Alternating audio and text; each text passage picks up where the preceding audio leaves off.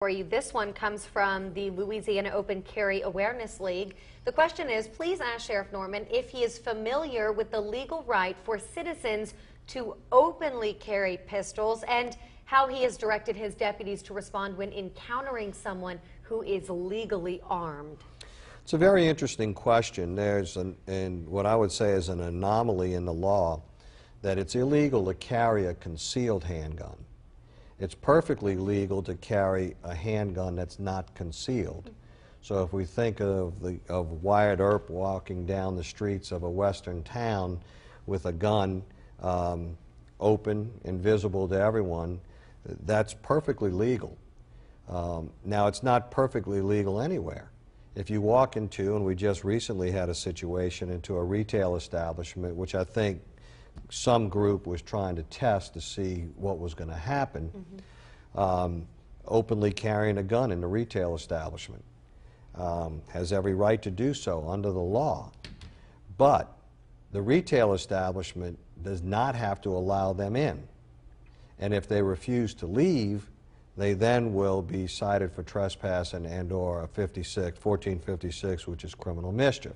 So it's on private property, it's not allowed in a retail establishment. Well, it all depends on the private property owner, whether or not they want to tolerate that behavior on their property. Now, if he or she were walking down the sidewalk, it's perfectly legal. So do you work with your deputies on how to approach someone who's openly carrying a firearm? Our deputies, we've talked to them just recently in the last week or two. We've had a series of meetings about this particular thing because there seems to be some group that's testing law enforcement to see how they're going to respond to it. Now, in Title 40, there's a statute that actually says if you are creating a disturbance by virtue of, you know, having the gun and stuff, that we are allowed to go in that case. That law has actually been overturned in the 1st District in Louisiana.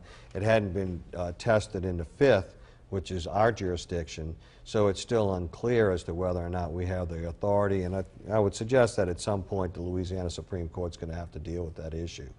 Now, it is not a constitutionally protected right, because there are states that have, in fact California just passed laws restricting the ability to do that, and it's been tried and tested, and it's been held constitutionally sound.